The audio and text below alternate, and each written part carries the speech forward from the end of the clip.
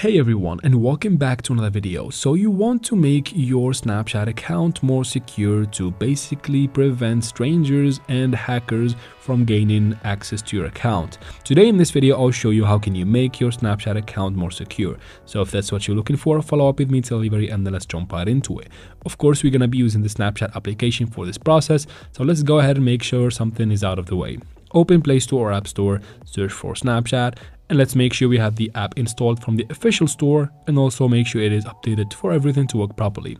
Quit from here, and of course now you can finally go ahead and open Snapchat. Here we are in Snapchat. Make sure you are logged into your account, and we need to head out to settings. So first tap on the Bitmoji in the top left corner of the screen right here. And from your profile, tap on the gear icon in the top right corner of the screen to open settings. At the top of settings, you find these information, your account information basically.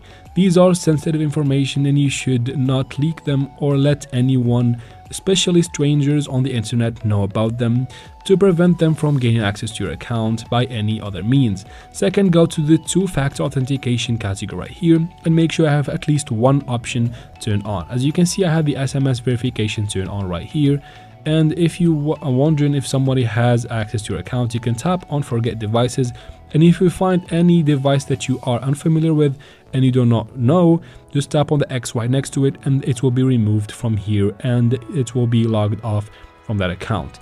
Now finally, you can go ahead and go to your store, or at least make sure you have the app installed from the official store. So if you're Android, make sure it is installed from Play Store. For iPhones, it is App Store, to make sure the app is official and has no malware in it. And that is it for this video, guys. I hope this video was helpful. If it was, please like and leave your questions and comments in the comment section.